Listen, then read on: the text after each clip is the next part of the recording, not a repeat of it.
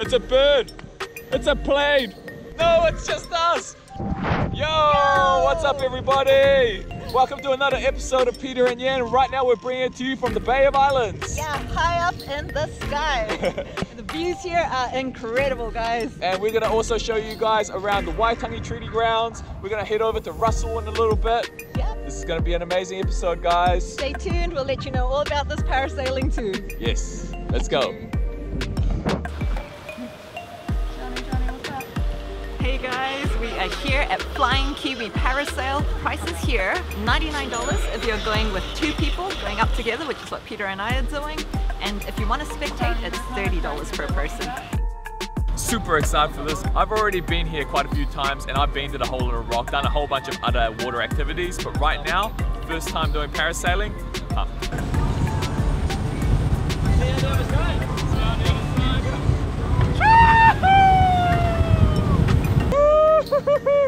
This is amazing. It's a super gentle ride. What a view! It's totally safe as well, so if you have any qualms about, you can't take in too much adventure, this is just right up your alley. It's a slow ascent up, a slow descent down, and you're just sitting here chilling at a very high height, If you actually look down, okay, it's a little bit scary, but when you're looking out, that view is like incredible. We're here with Flying Kiwi. You guys definitely need to check them out. This is a fantastic activity. Highly, highly recommended. Totally worth the $99 asking price. It's up to about 12 passengers on the boat. You're on the water for about an hour to hour and a half, and you get 10 minutes airtime.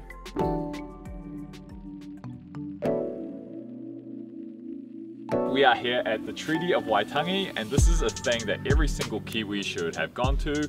Every single Kiwi except for this one. He's throwing me under the bus, isn't he?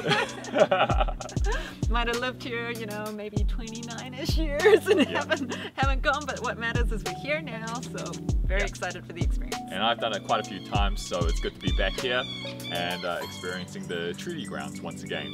Come on, let's go show you guys around. So if you purchase a day pass, you not only get access into the Waitangi Treaty Grounds, but you also get a 50-minute guided tour, as well as access into the museum and a cultural tour as well. One of the other standouts is seeing the world's largest ceremonial war canoe, or otherwise known as a waka taua. The Waitangi Treaty Grounds ticket prices, it's $50 for adults, children come in free, and if you're a New Zealand resident with your ID, you get 50% off, so $25. We're now at James Busby's house, and this is where the Treaty of Waitangi was actually signed. It's an important piece of Kiwi history, as on the 6th of February 1840, 500 Maori Chiefs and the British signed the treaty, which is now considered New Zealand's founding document. Alright guys, so we've just had that awesome tour of the waka taua. Yeah, that's right. We're passing James Busby's house right now too. Yep. And we're heading over to watch the cultural performance. Be the first time for both Peter and I, so really excited to soak up that experience and see what it's all about. But for this first part, gentlemen, I need a chief. Are there any volunteers? Yeah!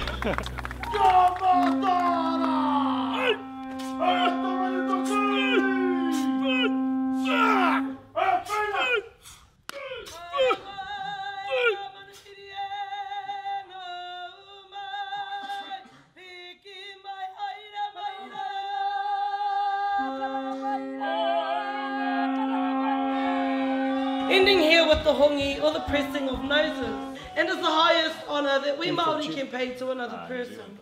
A big round of applause for your chief.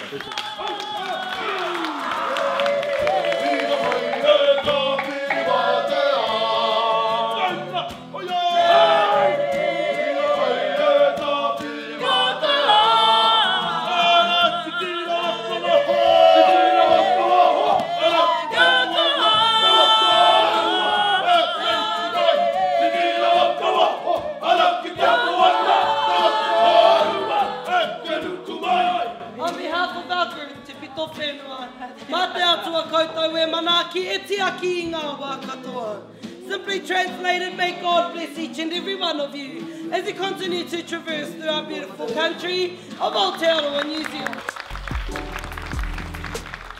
It's a really awesome experience, guys. If you are visiting New Zealand, or if you're even from New Zealand, and you have never done this before. Definitely something we recommend should do. Come and see them. It's beautiful. After a day of activities here in Paihia, you're going to want something to eat, and we've been recommended a great spot over here right on the pier, and that's Charlotte's Kitchen. Let's go check this place out.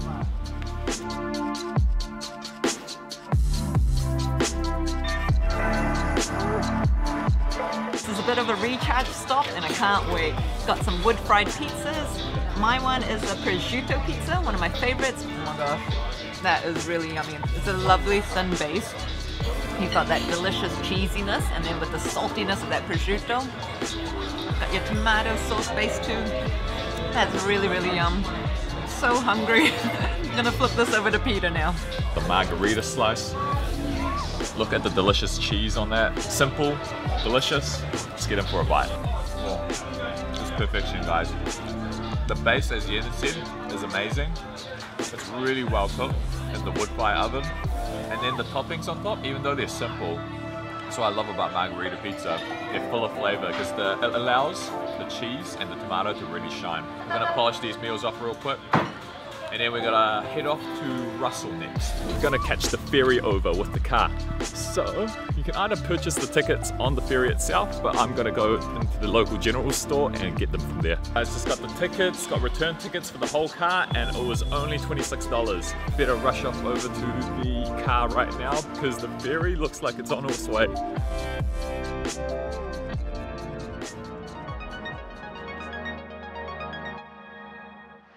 Yo! Welcome to the Bay of Islands fact section. And fact number one is that Russell used to be known as Okiato, and it used to be the first capital of New Zealand. Another fact is there's just over 140 islands here in the Bay of Islands. That's one of them. Final fact, the Bay of Islands is actually regarded as the birthplace of New Zealand. It's where the Treaty of Waitangi was signed.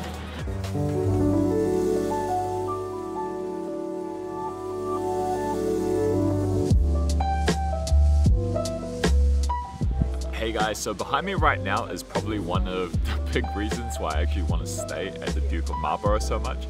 Every single time we've come to Russell, I've been so amazed by this massive fig tree right behind me. I mean, look at that. That tree is huge and it's super impressive. Alright, let's go to the hotel. Enough talking about the trees and stuff. But it's such a nice tree. Look at this tree. It's really nice. Russell actually used to be a massive whaling station, and this area was given a nickname which wasn't so pleasant, the hellhole, but in order to gain some of the, prestige back into the area, this place was changed into the name of the Duke of Marlborough, named after the richest man at the time, the Duke of Marlborough. In the present day, the Duke of Marlborough is an awesome hotel, and it's got this really old school vibe to it. It's also got a restaurant and a bar. Room 129. 129, that's us. This is us. Welcome in. Oh, it's so clean and white, and it's got very nice high ceilings. Very cozy as well. Kia ora guys. So I'm just testing out this bed. It feels pretty good. Oh. Here's the bathroom. It's all very nice and clean, very white and pristine. Some doors that lead out to a shared deck. So our friends actually got a very similar room to us, but rather than opening out over to kind of like a shared space area, they've got a veranda that overlooks the rest of the road. A full entree and mains for the night, and I can't wait. Okay, how about you start with that tuna tartare?